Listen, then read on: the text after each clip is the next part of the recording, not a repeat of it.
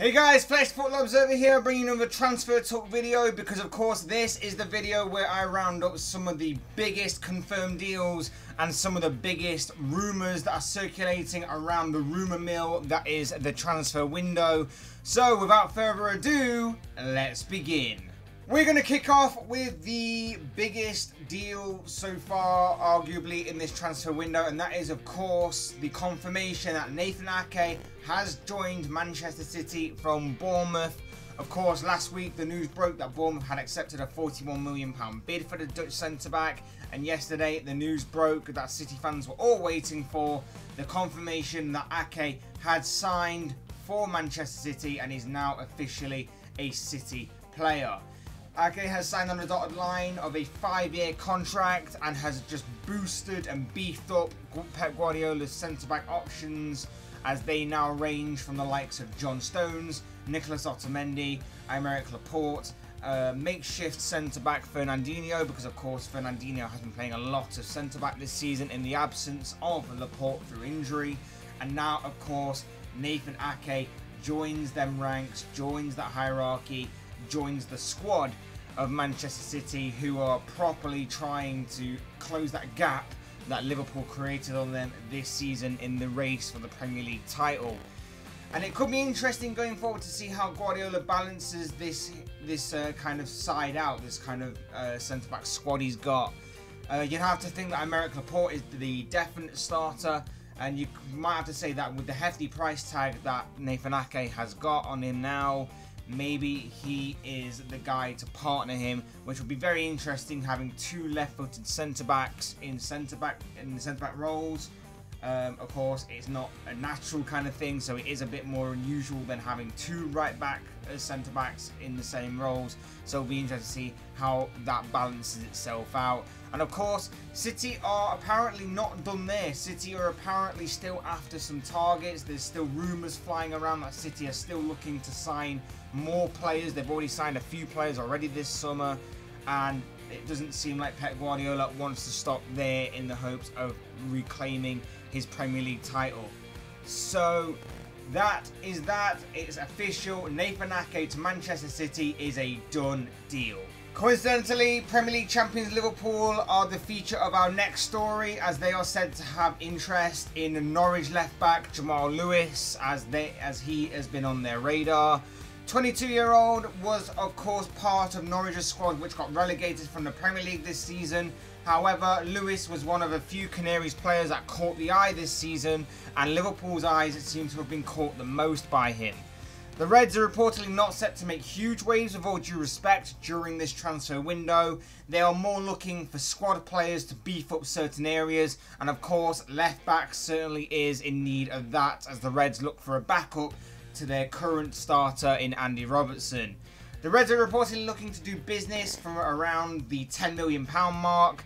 He made 28 appearances last season and did look a bit of a rough around the edges attacking left back at Norwich, that with better players around him he can definitely be moulded into something better, you feel.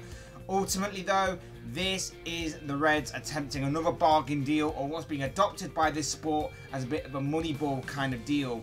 However, Norwich aren't set to budge. They're looking for a bit more of a hefty price tag, it's being rumoured, and so we wait and see if any further developments happen here on Jamal Lewis to Liverpool. Next we move to Arsenal, and could a rival player be joining the Gunners this summer on a freebie? It was reported yesterday that Arsenal have apparently tabled a 3-year contract to Brazilian winger Willian. Of course, we spoke about Willian before on a previous video, and it seemed that Chelsea were ready to renew his contract with the club, as his current contract expires once Chelsea's season is officially over. However, the stumbling block seems to be that the contract's longevity, with Willian wanting a 3-year contract, but the Blues are only willing to give him a 2-year extension. However, reports have come out that Arsenal, Chelsea's fierce rivals of course, and of course the runners-up to Arsenal in the FA Cup that was played last weekend, of course, are said to be interested in taking the 31-year-old to the Emirates. We of course wait and see what Willian decides to do with his future, as there are still rumours floating around of Willian also being on Barcelona and Inter Miami's radar as well. But of course, if he does choose Arsenal, he will be joining the recent FA Cup champions and will be challenging Nicolas Pepe for his position on the right wing. The 31-year-old has made 339 appearances for Chelsea over his 7-year stay with the club, scoring 63 goals and assisting 62 times. Our penultimate story in this video is sort of old but sort of new at the same time, as Alexis Sanchez has made his move to Inter Milan permanent. Ole Gunnar Solskjaer confirmed that Sanchez will not be returning to Manchester United following United's Europa League win last night. And the Chilean winger today has signed a 3-year contract with the Italian club. Of course, Sanchez had spent the past current season on loan at Inter, making 30 appearances in all competitions for the Italian club, scoring 4 goals and assisting 10 times, although injury did hinder him for a couple of months. Of course, Sanchez joined United from Arsenal in 2018 in that infamous swap deal that benefited absolutely nobody, as Henrik Mkhitaryan was sent the other way. But as far as this deal goes, I don't really follow a lot of Serie A, I've got to admit. But from what I hear, that he's actually enjoyed a better season out there than he has had in the past few years of being in the Premier League. Of course, that league is more known as being a bit slower and a bit more defensive, so that may actually have suited Sanchez's abilities, obviously, as he got older and stuff like that. So fair play to him. Of course, there is reports suggesting that United are still having to pay a large and hefty amount of his wages, and believe me, he is on a hell of a lot of money per week. So for United, he's not completely off the books, but this is a start in the right direction of getting some dead wood off of United's squad and, of course, off their wage books. And Sanchez leaving permanently kind of ties in a little to our final story, which is, of course, about Jadon Sancho, as the whole Jadon Sancho saga rumbles on. Nothing really to add on this story from me personally, that you've been hearing from everybody else everywhere seemingly for ages. Sancho, of course, is one of Europe's hottest prospects and he is still being heavily linked with a move to Manchester United, of course.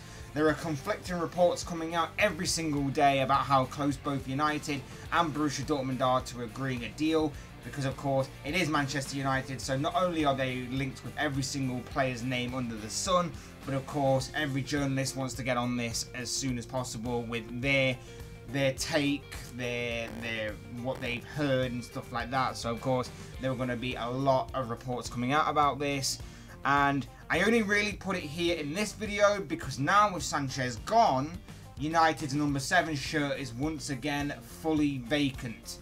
Will it be worn by the young England winger next season at Old Trafford? Only time will tell. And with that, that about wraps it up for this transfer talk video. But I want to know what you guys think. I want to know what you guys think of the Nathan Ake deal to Manchester City, as well as I want to know what you guys think of the Alexis Sanchez permanent deal to Inter Milan. What do you think of the rumours linking Jamal Lewis with Liverpool or Willian with Arsenal? And what do you think the future holds for one Jadon Sancho? Leave your thoughts, comments, opinions down below in the comment section. Be great to read them. Otherwise, hit that like button on the way out if you enjoy the video. Subscribe if you're new or want to see more content like this. Both things would be greatly appreciated. And as always, thank you all so much for watching and listening. I've been Fletch. This has been another Transfer Talks video, and I will see and speak with you all again soon in another video.